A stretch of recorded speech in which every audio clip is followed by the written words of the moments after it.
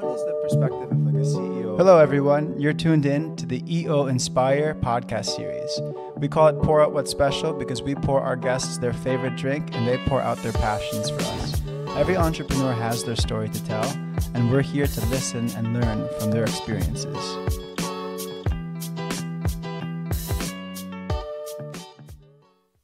Okay. I think we're good to go. Okay, so thank you for being here, Alvin. Mm-hmm. I'll just explain it to you again since I already did last time, but we're basically shooting a podcast for EO. Okay. And the objective that I was tasked with was inspiring core values. Right. And the best way I felt I could do that is maybe getting into the head of like entrepreneurs in EO. Mm-hmm. And so we're going to do 5 different podcasts to represent each and every EO core value. We're doing trust and respect, and I think that you're the perfect person for this. Gee. If I may brag about you a little bit, not for you, more for me, but you were considered one of the best CEOs, I think the best CEO in the Philippines, and one of the best CEOs in Asia. So I think there's a lot we could learn from you. This is me cringing. I know, it's hard, but I think the viewers would love to hear that.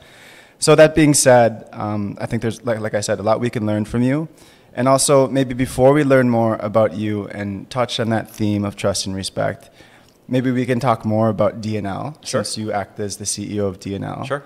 So DNL is a company, I think, that is primarily B2B. Mm-hmm. And most of us, like business people, of course, know your company, publicly listed. But a lot of consumers maybe don't. Sure. But they're probably consuming your products. Sure. So tell us more about DNL. So DNL is a company that uses innovation and R&D to make ingredients that other companies use, primarily in food ingredients, as well as raw materials for chemicals. So this could be plastics, paints. We're as old economy as it gets, very brick and mortar. But I think it's fair to say a lot of things that you see in the supermarket, the grocery, or around the house, anything that's made from material or anything you eat, if it's made in the Philippines, there is a good chance that part of that product or the packaging for that product, part of it could have come from us. Very cool. Including my dog's dog food. Yeah, that's right. Which we just found out this Yes. morning, Vitality. Mm-hmm. And including, of course, Laurin, which Mm-hmm. is the MCT oil. Mm-hmm. So I was looking at the company, there's 6, at least the public companies, there's 6 major companies, and it's kind of split, like you said, between food, chemicals, I guess you could say, and then oleochemicals. Can you tell us more? What is an oleochemical exactly? So that's a technical term, but in layman's terms, it just means chemicals that are made from vegetable oils or a natural source. The traditional chemicals, what would be called petrochemicals, that would come from oil, gas, and coal, or a mix of these 3. And there is another branch of chemistry where you would use vegetable oils and other natural sustainable sources, and that would be where oleochemicals comes from. Very cool. So that's like the oleochemicals, and there's also, so that's more food, right? Not necessarily? So actually, vegetable oils would normally be used in food. Oleochemicals would now be used more as substitutes of where chemicals are normally used. So for example, I remember growing up, I was always told by my parents, shampoo or soap, make sure you rinse it off very well, make sure you don't, swallow it, because shampoo, soap, traditionally is made from petrochemicals, the active ingredient. But now you have these organic shampoos or soaps and detergents where the active ingredient is a vegetable oil, not a chemical. And so there's more interest, especially after the pandemic started, and that's probably something we're going to see more of. Yeah, I've heard that too. That like, first of all, you shouldn't even use too much shampoo to begin with. Like it's not. And then I think parabens, I always hear like parabens. Yeah, there's a lot of, shampoo. right. What is a paraben? Is that like that chemical you're talking about? It's one of those, yeah. So there are a lot of these chemicals. There are a lot of chemicals which are really harmful to people. Some have been classified over time as even being carcinogenic or causing cancer. Oh no. And so that's why over time we've always had certain warnings about reducing things like lead or cadmium in everyday products like toys or paint, for example. And it's possible over time you will get even more of these warnings. So that's why that movement towards the more natural sources or raw materials, it's gaining more popularity. Yeah, I'm pretty sure I ate some Play-Doh as a kid. There you go. Be good for you. So we're still okay. Yeah, I think so. I don't know. It explains a lot. But that's just not necessarily food. And then there's like the packaging side too. Right. I think all sorts of stuff. Mostly B2B still, right? Yes. Yeah. All B2B. Okay. Yes. Very, very cool. Okay, so that's DNL in a nutshell. Also, long-term relationships with some very major corporations people are familiar with. Right. Really long-standing relationships. I think you have like 30 plus years with Boyson or something. Right. A lot of our customers, normally, the kind of products we make for our customers would normally be imported. And what we would do is we would use our R&D facilities to come up with something that's locally made. That really endears us to a lot of our customers because it then means instead of having to be exposed to forex risk and waiting for the importation to come in, they have a local supplier. And the advantage of a local supplier is, of course, because we have R&D facilities here, we can tweak and improve the product for the customer. And that really improves the loyalty between the customer and us. Yeah, it's always wonderful when you have innovation happening in your country. So thank you very much. Okay, so that's DNL. Now can we talk a little bit more maybe about you? I mean, when did you take over as CEO? You obviously have a second generation family owner. Yes, that's right. So I joined the family business in 1997 after I finished my MBA. And for a while, I was kind of just wondering what I could do for the business. And I'm sure my dad and uncles were wondering the same thing. So I started as a management trainee and then over time worked my way, became a finance officer, finance manager. Did you get any preferential treatment as a management trainee, would you say? Or is it really like, you start at the bottom, that's part of the experience? I would say I started pretty much at the bottom. My salary was, so I finished my MBA in the States. I think at that time my salary was even less than what an MBA from AIM would get. Yeah. So, in terms of what, I wasn't doing much in terms of tasks, but there is in the Philippines what's called the COO phenomenon. Child of owner. Exactly. Yeah. The advantage is I get to meddle or put my nose into stuff that doesn't really affect me or where I shouldn't be looking at, but people talk to me. So that was the advantage. People were happy to welcome me and talk to me. Part of it, I guess, they were curious who I was. Part of it was probably maybe there was some hope that if I could know what was going on with them, then maybe I could help them. And so that's kind of how it started. Before you became CEO, this is like you got an insight and you got a perspective from these different departments you were at. But before CEO, you were CFO, right? That's right. You were from management training, you worked your way up towards like the finance. Correct. Finance hierarchy, I guess you could say. That's right. That's right. Another thing that you mentioned, you said the CEO. It's a completely different role from what you were doing when you were CFO. All right. And you said that you get the most, or you derive the most utility, or you enjoy really helping people and finding like the issues where you're needed. Because as CEO, obviously, it's not, you no longer have like a core responsibility like what you would in finance, right? So you kind of have to navigate where you're needed in the company. Yes. So I really like that idea. And I guess it's probably good for you as you were working your way up. You said you're getting these different perspectives. So is that like, what would you say would be like your core responsibility as CEO other than trying to fill in where you're needed? Sure. So I remember during my MBA, one of the advice I got, 5 years after you finish your MBA, you'd wish you'd done more finance classes.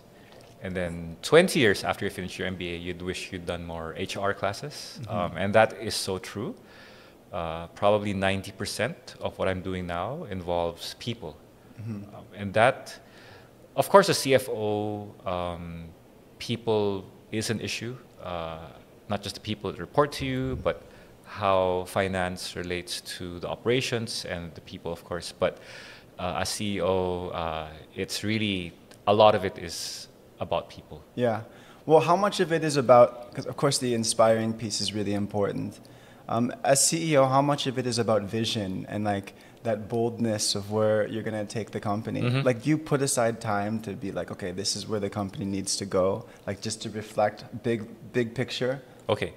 So being in a family business, where in my case, our first gen, they have all retired in a sense, as far as the technical term or technical definition of being an employee, they have all retired. But in reality, they still spend a lot of time in the company. They still go to the office every day, but half day. So they're in the office at 7 a.m. and they leave at 7 p.m. Half day is a 12-hour day. Yep. How old are they, by the way? So the eldest is 83. Oh my gosh, don't tell my dad this. My dad's 79. But yeah, but they don't do a lot of the operational day-to-day stuff anymore. They leave that to us, the second gen.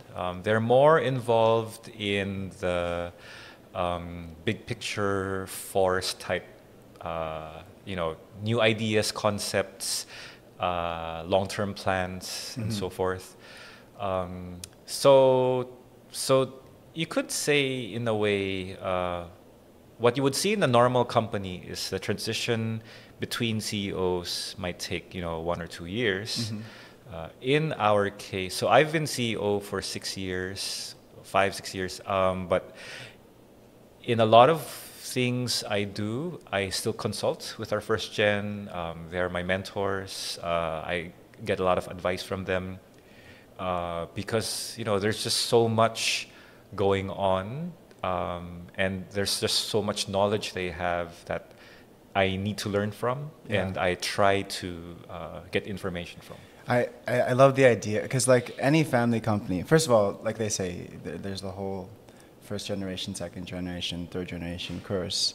You guys are in the second generation. Right. So I guess as a family business, you want all the charm of being a family business, and there's a lot of advantages to that. You can make decisions quickly. Right. You can preserve certain values and culture, but at the same time, maybe it's entitlement or something. It prevents the company from professionalizing. So I think DNL is the perfect example of a company where we're able to maintain those values still. Yes. And still professionalize the company. We're trying. And I think it's great that a family member gets to step up as a CEO. I think in a lot of big companies, normally they would bring someone else if they're truly trying to professionalize. So how is the first and second gen, how have they been able to pass down those values to you? Because it's obviously working. So in our case, you could say that passing on of values started when we were very young. So in our case, in our family, my dad and uncles, they're very close, 5 brothers, no girls, so they don't have any sisters. And they grew up really close, not only among themselves, but even when they had kids, they would normally treat the kids of their brothers as if they were their own kids.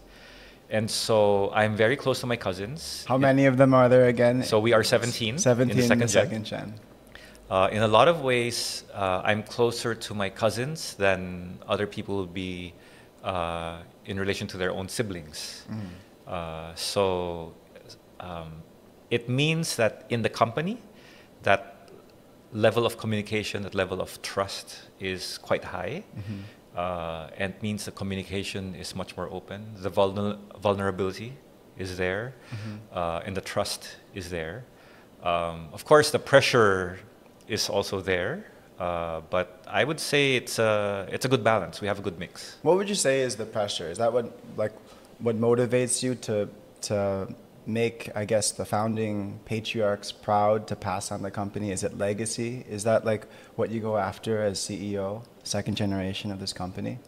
I would say legacy is definitely important, but it's not something, it's not something like above me, like repeating itself that this is what I need to do because of the legacy. Okay.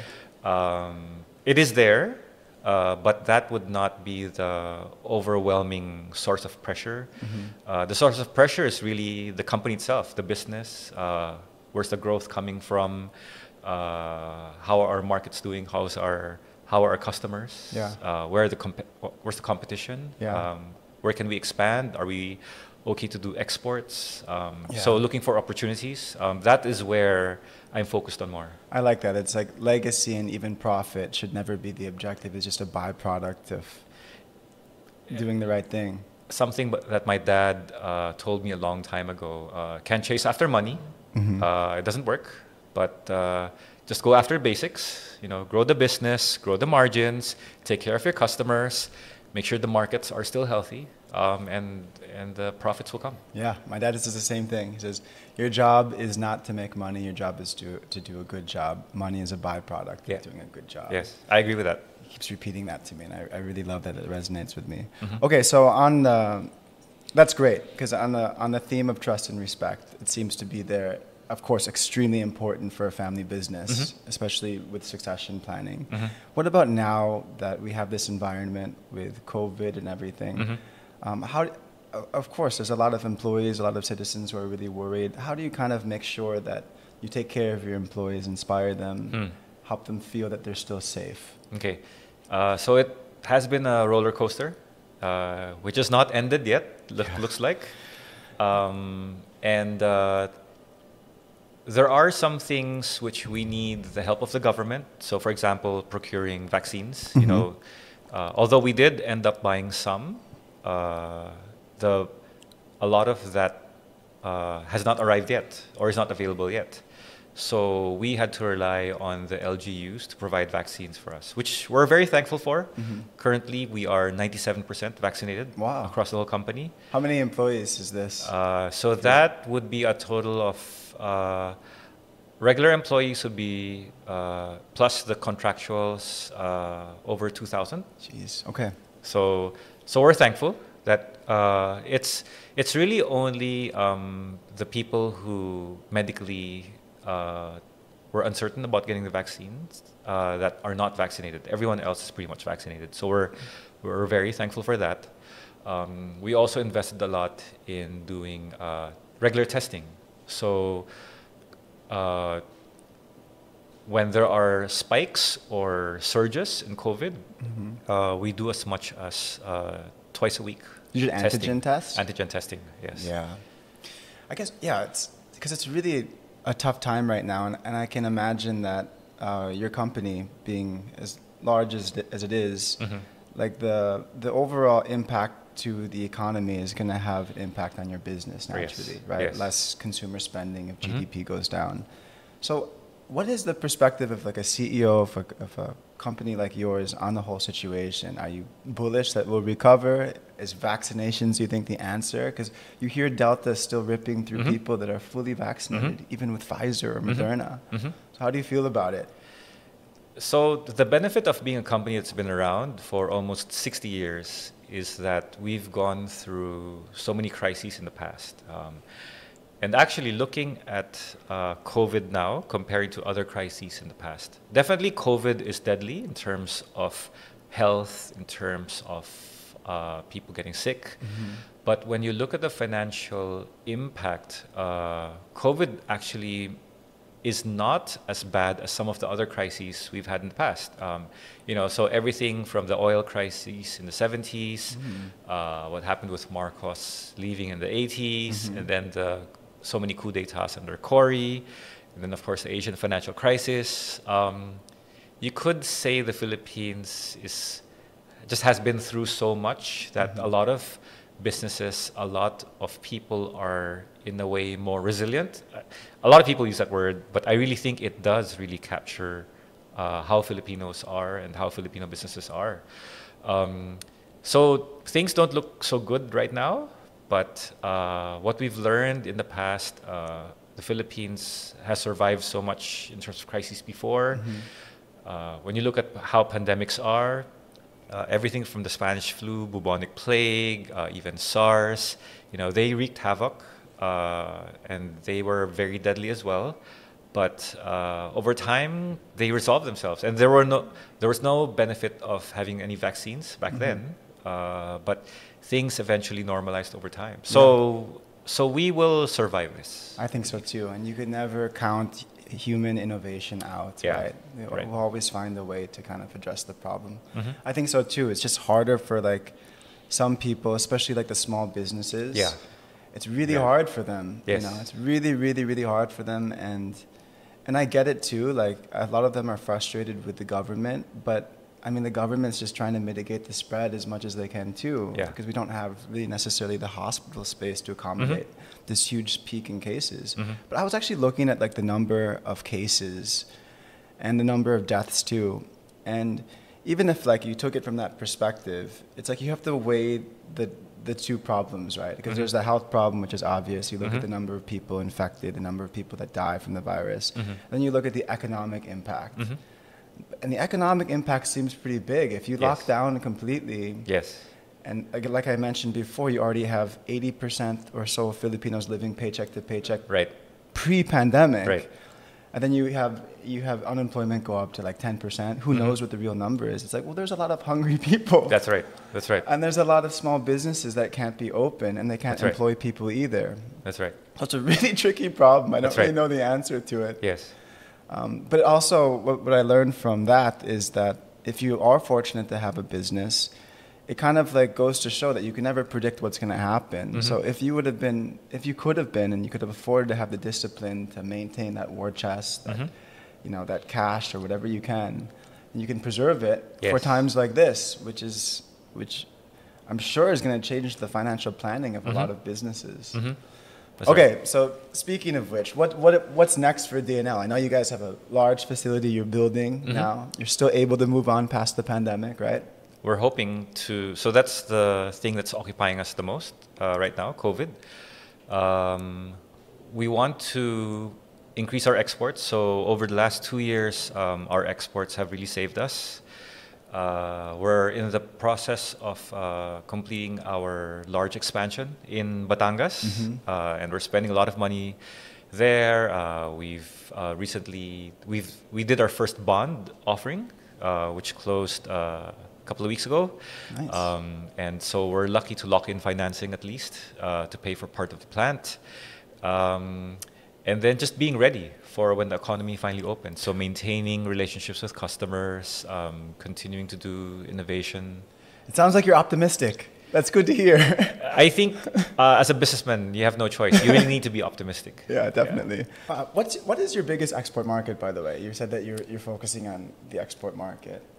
It's mostly for our food ingredients and then our oleochemicals, as well as specialty plastics. And they would be sold to other manufacturers, mostly within Asia, but we go out as far as North America and Europe as well. Okay, very cool.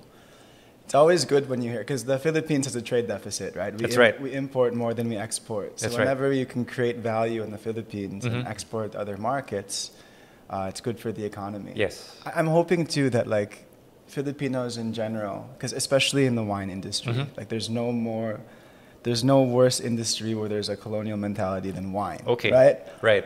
Like there's this perspective or this attitude that if it's imported, it's better than if it's local. Okay. And so my dad always tells me that third world countries sometimes can remain third world countries because we export our like sugar at commodity prices. Right. And then we buy it back in the form of candy. And it's like, who's making the money in that transaction? Right. It's kind of relevant to trust and respect, but do you think there will ever be this shift where Filipinos will be proud of like local companies and things being produced? And then if you're exporting, will the perspective ever be that like it's a badge of honor to be made in the Philippines? We're hoping so. So in our case, we used to import as much as 80% of our raw materials, and export was maybe less than 10% of our sales. Today, our importation of raw materials is around 50%, and exports has reached about a third of our sales. Wow. So we're trying to increase our exports and rely less on importations. And I believe that's something that would benefit us and, of course, the country as well. Yeah, definitely. What's the biggest market? You mentioned the different countries you export to, but who's like the biggest importer of? It's mostly just around Asia. Okay. So manufacturers, whether it's in China, In the or US, Thailand. hindi pa. US would have some as well, but the US market, yeah, there would be some as well, and it is growing, definitely. Very, very, very cool. Okay, so on the topic of like being a leader, so we're diverting a little bit, but I think that like second gen like me, I'm a little bit younger than you, but we You're have a lot this- younger than me. 34. But like I see a very I'm old enough to be different- your dad. I don't think so. There's like a different attitude on how to manage people, leadership styles, right? And I would say that the first generation, at least my dad, has a very different management style than me. Yeah. It's kind of like that whole, I want to say the word hard ass, but I'm not sure if I'm able to say the word ass. Like you're like hard. Sure. And then the other side is like you try to inspire, you try to build up. So what type of leader are you? And what do you think is more effective for the Filipino people? So having been in the company for over 20 years, I had a lot of opportunity to observe my dad, my uncles, and their leadership style. I think I'm lucky in the sense that as far as our first gen is concerned, their leadership style has been quite inclusive. So yes, I've heard and seen how, especially in Asian family businesses, how the older generation is. I would say in our case, our first gen, they're much more inclusive. They rely on teamwork a lot more. I guess because it's 5 brothers that work together as a team. It wasn't just one guy doing it on his own. So that has rubbed off on us second gen quite a lot. So we tend to like working in teams as well.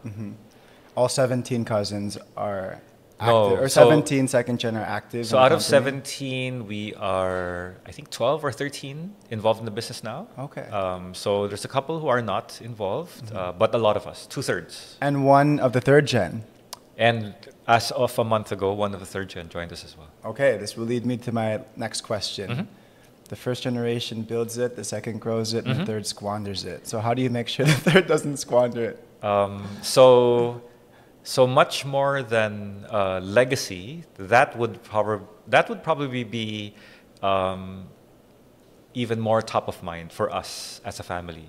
How to make sure that the second gen absorbs a lot of the systems and principles and values from the first gen, and how are we able to cascade this to the third gen, and to hopefully also implement the system so that this cascading of values, principles, and systems continues on to the future generations as well. Yeah, the most valuable thing you can pass on to the next generation is values. Yep. I That's completely agree with that. That's right. But easier said than done, I think. Oh, yeah. Because Oh, yeah. everyone is their own person. That's right. That's right. So you guys have a family constitution. Yes. I'm sure. Yes. And are you like pretty strict on it? You guys review it, you amend it if you need to. We review it. So we meet once every 3 months or 4 times a year to discuss things, among which is the family constitution and other things to do as far as the family's businesses are concerned, and how the family is as well.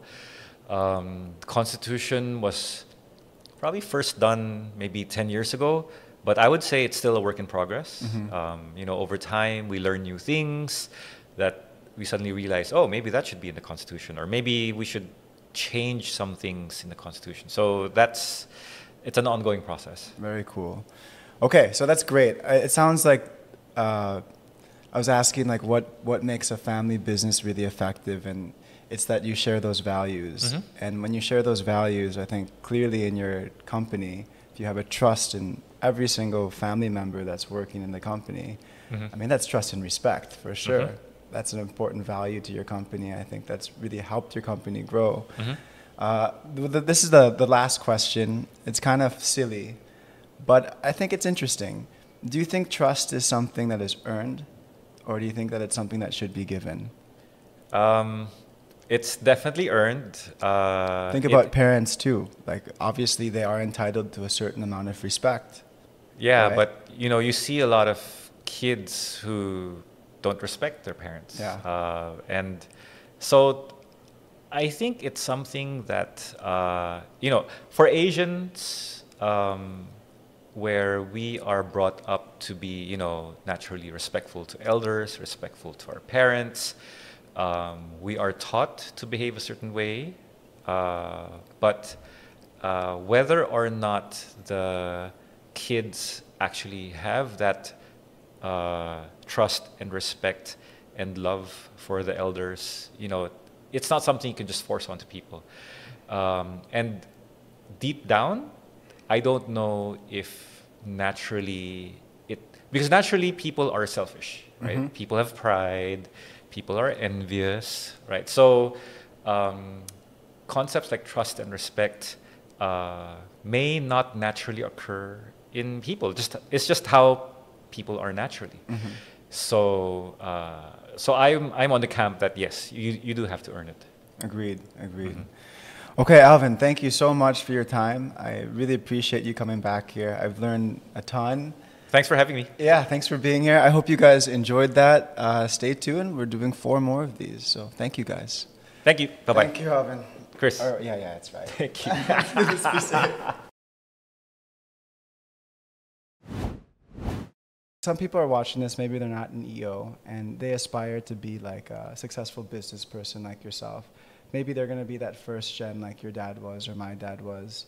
What advice would you give to like an aspiring, want-to-be entrepreneur that maybe doesn't have the capital or doesn't think it's possible for them to be business owners? What would you tell them? The same thing that we've done in Orchid. We did not have capital even before. I mean, like, Orchid is a capital-intensive business. Yeah, we have to the- sell need the trucks that are units. 3 million pesos each. Don't be afraid to give up your equity Yeah. so that you can have that money to expand. Don't be greedy. Yeah. Like, an idea is an idea. Your idea is good as your execution. Agreed. Right? If you can own 20% of $1 billion or 80% of $1 million, I'd rather own 20% of $1 billion. Yeah, agreed, Right? agreed. So don't be greedy in equity. Share and just ask. There's so much money in the world. Yeah, there is. You just have to have a good business plan, good track record, good name, integrity, and Yeah. you'll be fine.